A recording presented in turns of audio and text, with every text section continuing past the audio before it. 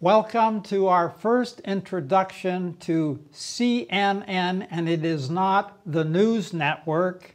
It's not cable news network.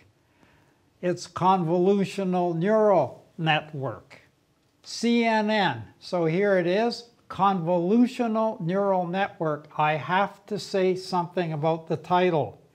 Notice it's convolutional, meaning it's an adjective. The actual operation is convolutional-like, but the operation is correlation.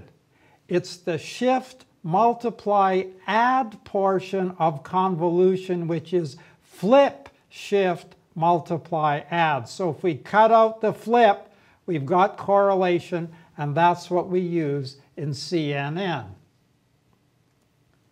CNN builds on what we already know. We already know how to classify objects such as digits.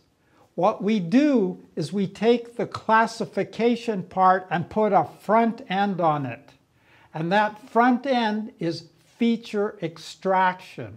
And those features are extracted by doing correlation, although it's called convolution. But the idea is correlation is matching.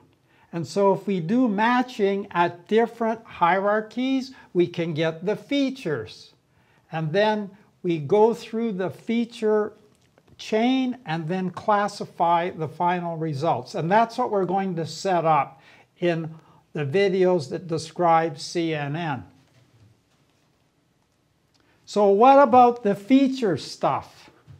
So first of all, the feature extraction is hierarchical. It goes from high frequencies to lower and lower and lower frequencies.